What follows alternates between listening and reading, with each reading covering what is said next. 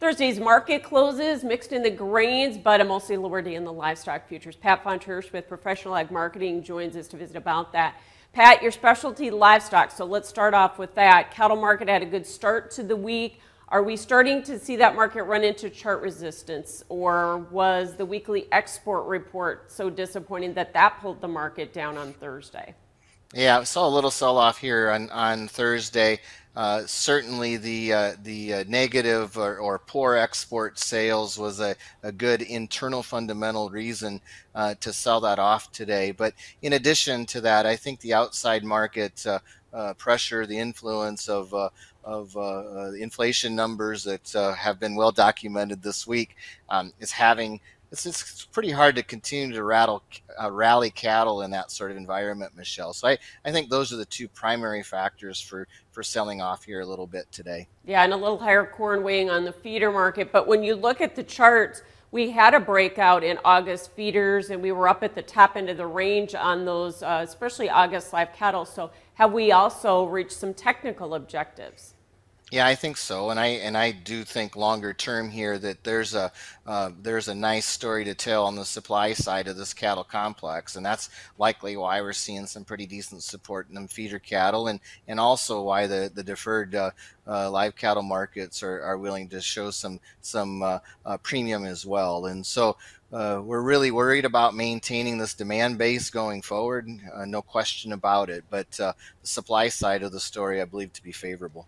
Yeah, talk about that, because we're going to get into some of those tighter numbers with the liquidation that we had with the drought, and now Texas is seeing more liquidation. Is that right?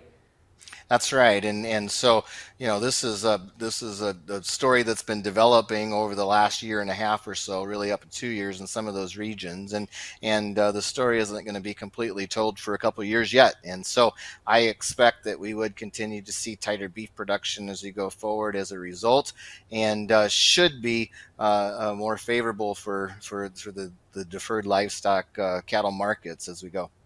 And that cash trade, we're still up at some multi-year high levels, aren't we?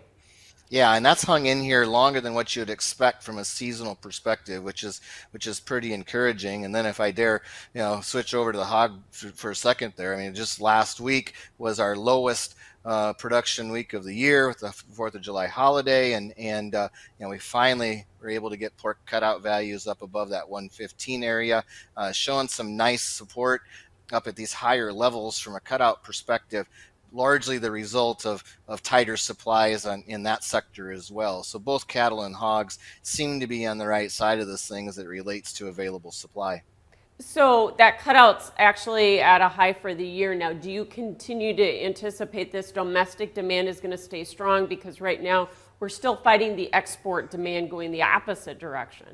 Yeah, in reference to the U.S. dollar trading on 20-year highs here recently certainly provides a headwind on that export front, and so domestic demand is good, but not great like it was last summer, and so I'm concerned that a large portion of the recent support in pork cutout is a result of tighter supplies, and inevitably we're going to get into some more supply here as we work closer to fall. So that's something that certainly bears watching as we get into August and September.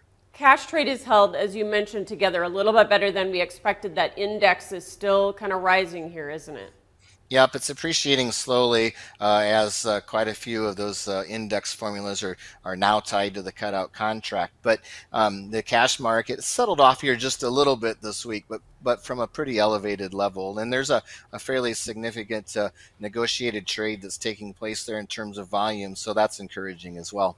Are you worried about the COVID in the new strain in China, maybe slowing down some of their exports? They've really not been a huge player this year, but I'm concerned about China's reaction to all of those things, and the challenges associated with just reduced economic activity over there. And so we've recently seen a fairly significant appreciation in Chinese pork prices, which usually corresponds with them expressing a little more interest in importing meat products into their country.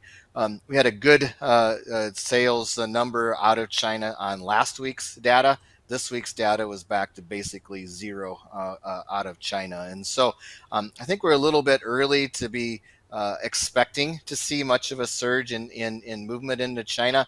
And really the way you asked that question, Michelle, is I think spot on. The challenges that they have as it relates to getting their economy going when they're still managing COVID the way that they are, I think is going to keep a wet blanket on that thing as we go. Let's switch over to the corn market. Of course, we traded weather today, but how much weather premium do you think that market needs to hold in here? Yeah, we got all of pollination to get through yet here, right? And this market has sold $2 off of its highs.